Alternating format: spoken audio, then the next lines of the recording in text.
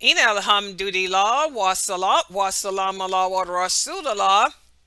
We're continuing with our topic of allegiance to Allah, the allies of Allah and the allies of Shaitan. And today what I'm going to speak about is how the allies of Allah, we already talked about how the allies of Allah are not perfect. They make mistakes, they commit sins, but they're quick to do what? They're quick to turn back to Allah and repent. And also another quality that the allies of Allah have is they are people who are filled with hope. They have a lot of hope. And that's what we're going to speak about today. First of all, the allies of Allah, they understand that to Allah belongs the creation, the authority, and the command. They know that the only person or the only entity that we are held accountable to is Allah. Allah tells us in the interpretation of the meaning, verily your Lord is the one who created the heavens and the earth in 6 days and then sat on the throne. He covers the day with the night, which seeks its persistency. The sun, the moon, and the stars are subjugated to his command. Verily, his is the creation and the command. Blessed is Allah, the Lord of the world. So the allies of Allah understand that everything here belongs to him, including your children. Your children are just gifts that Allah has given us. Your husband is just a gift. Your wife is just a gift, a loan from Allah. Okay, so Allah is the creator of all things. He is their Lord and their sovereign. Also, there is no other creator other than he. There is no other Lord. Whatever he wills becomes, and whatever he doesn't want to happen will not happen. And that's what we have a problem with. Nothing can harm or benefit you unless Allah allows it. Shaitan has no power, no authority over any of us. He does not have the power to harm or benefit you unless Allah allows it.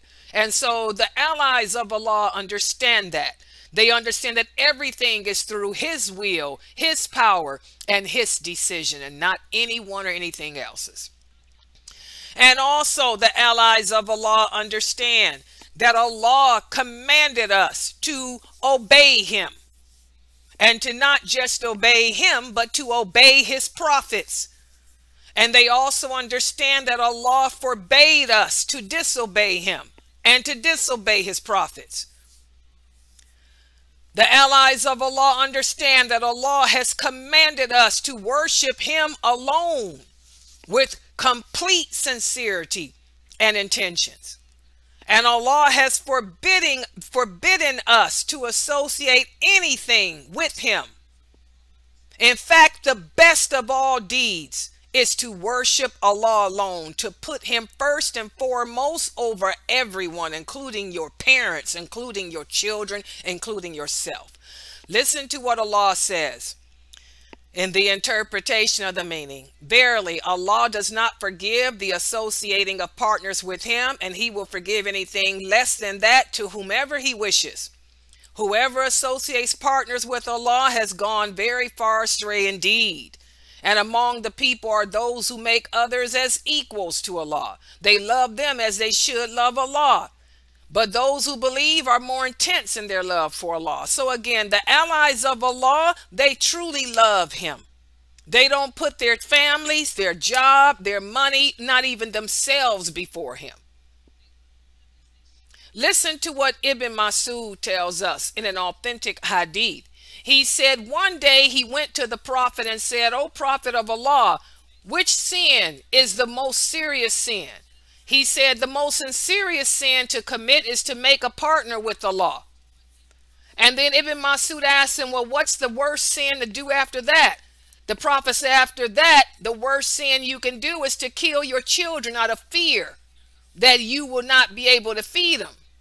And then Ibn Masud said, well, what's worse after that? And the Prophet said to commit adultery with the wife of your neighbor. So here we can see, guys, you know, of all of these horrific sins, the number one is to associate partners with Allah.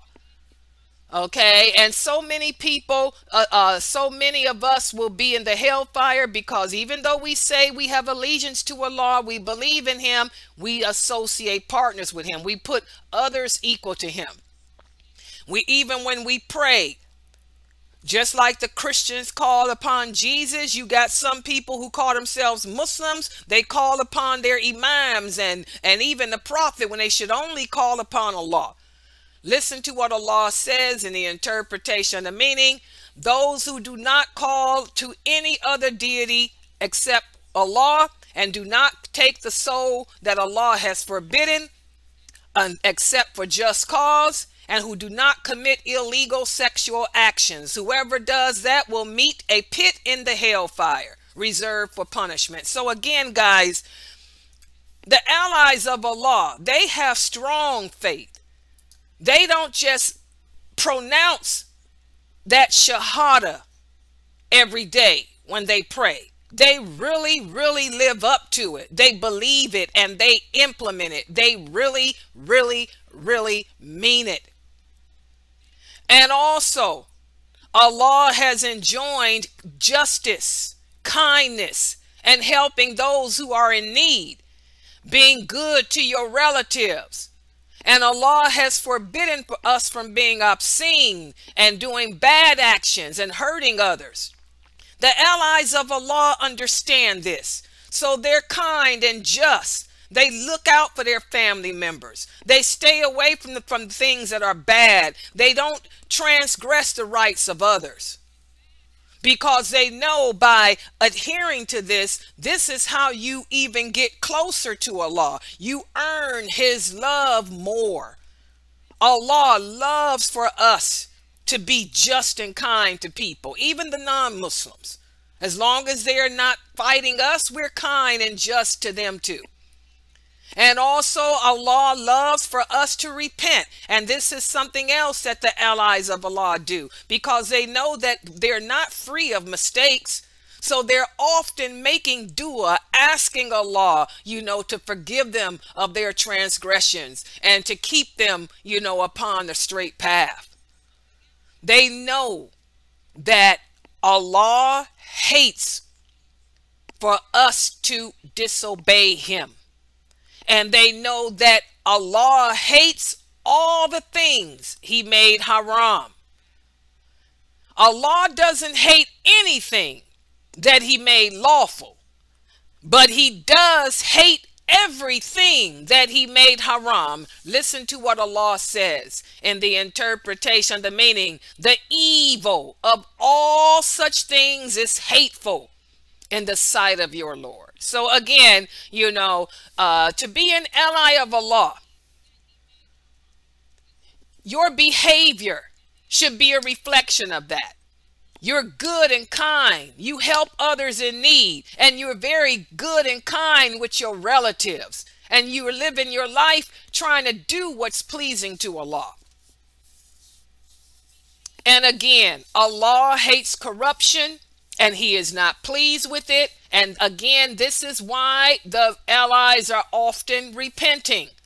In fact, repentance, a lot of Muslims may not understand this, but just as we are commanded to believe in Allah and to obey Him, we're also commanded to repent too. Listen to what Allah says in the interpretation of meaning. Repent to Allah, all of you, O believers, in order that you may be successful. Even the Prophet Muhammad, here he was a man already forgiven for his sins, but he still used to repent to Allah. The Prophet sallallahu alaihi wasallam said, O people, repent to your Lord.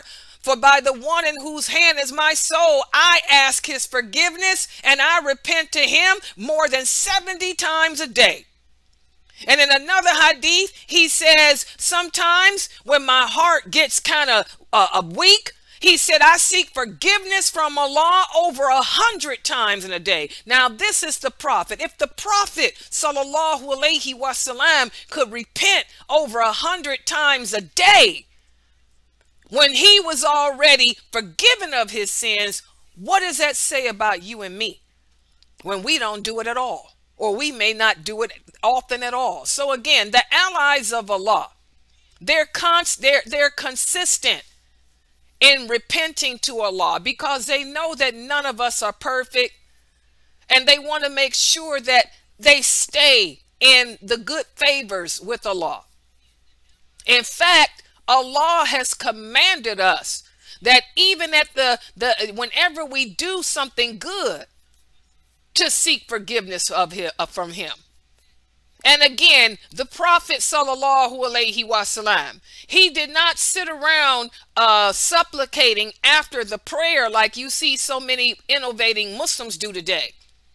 Your supplications should be done during the prayer, when you're in sujood, or when you're bowing, or whatever.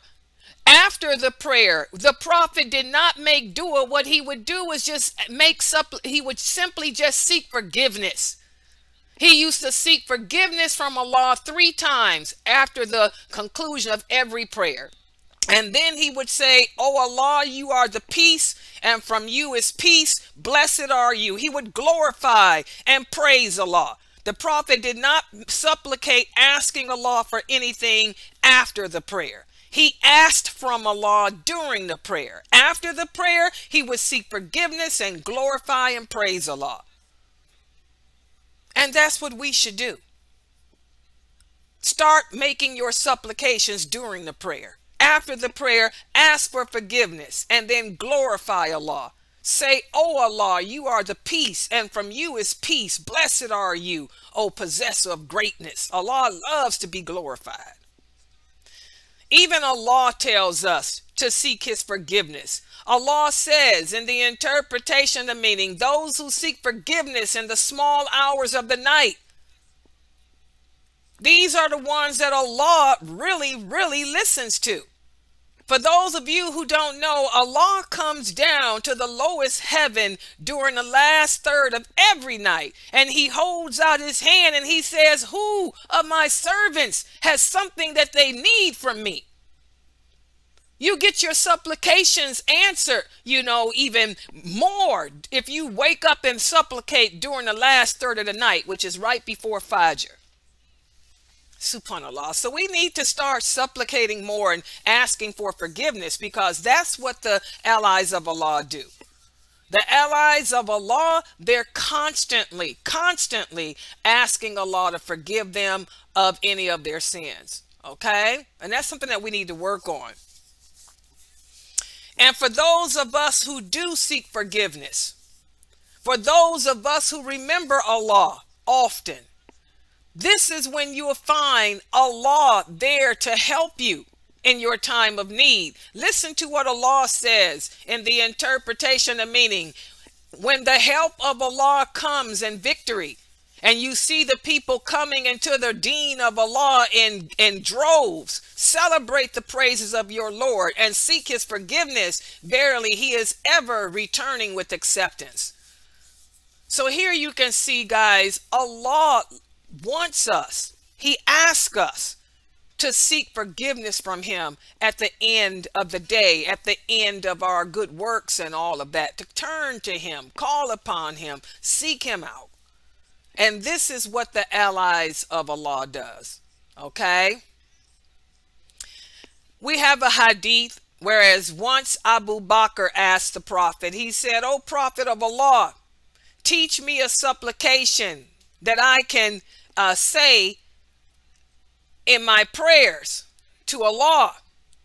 The Prophet said, "Say, O Allah, surely I have oppressed myself to a great degree, and no one can forgive sins except for you. Forgive me with a forgiveness from you, and have mercy on me. Verily, you are the forgiving, the most merciful." What a beautiful supplication. Listen to what that supplication is saying. You're saying, "Oh Allah, surely I have wronged myself to a great degree." Because again, nobody is perfect. We all make mistakes. But no one can forgive sins either, except for Allah. So you're asking Allah to forgive you of any transgressions you did against yourself. anything that you've done that may jeopardize your soul and put you on the wrong side when you're in that grave. This is a wonderful supplication. And also we have another hadith where Abu Bakr said to the Prophet, "O Prophet, teach me a supplication that I can ask Allah for in the morning and in the evening." The Prophet said, "Say, O Allah, you are the originator of the heavens and the earth. You are the knower of the unseen and the seen. You are Lord of everything. I bear witness that there is no deity other than you, and I seek refuge in you from the evil within myself and from the evil of the shayateen, and also his association, and from anything which would bring evil to me or any other Muslim." This is another wonderful supplication, because you're seeking refuge in Allah from the evil of yourself, the evil of the devil, and anything else. This is a supplication that the Prophet taught Abu Bakr to say in the morning when he wake up and in the evening. Subhanallah. So when you get up in the morning and you say this supplication, even in the afternoon say it, and when you lie down to sleep say it. Subhanallah. That way you will stay under the protection of Allah. And you're remembering here. So again, the allies of Allah, what makes them stand out is not only the fact that they have the correct belief system. It's not only the fact that they fulfill their obligations. It's not only the fact that they obey Allah and they stay away from what Allah commanded, but also the fact that they have hope of Allah's mercy, because they understand that they're not perfect, that they can make mistakes, that they can sometimes give in to their desires and sin. But what makes them different is they are quick to turn back. They're always seeking forgiveness. They're always asking Allah to help them, to help keep them straight, to help keep them from giving in to the evil side of themselves. That's what makes them stand out.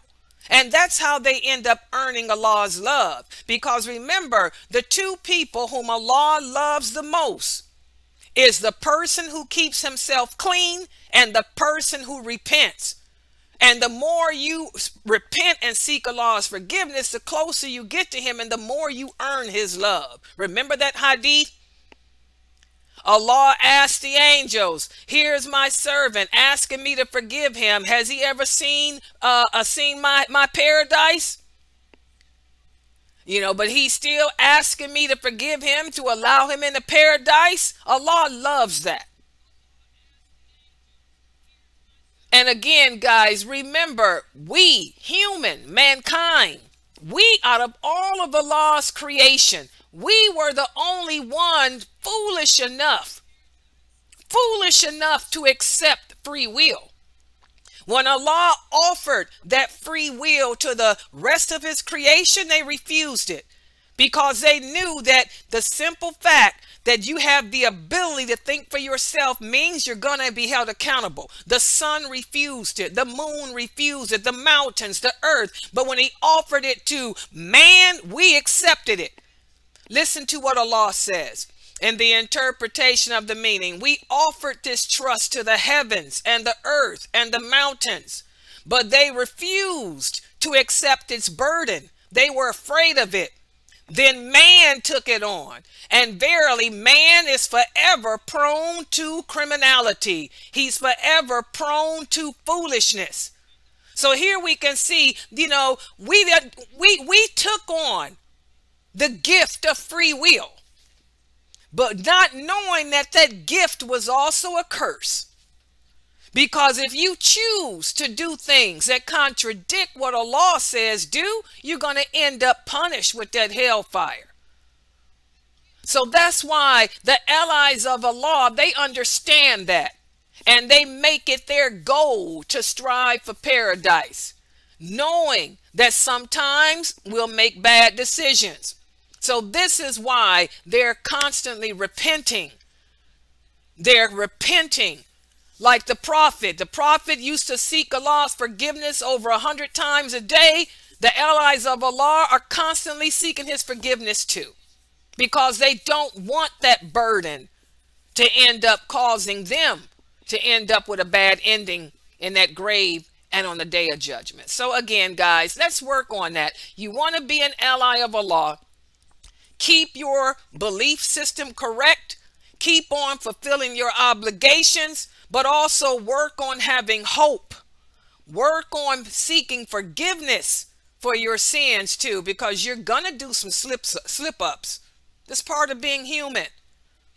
Okay, on that note, we'll stop right here for today. If you guys have any questions or comments, inshallah, type them on the screen. Subhanakallah.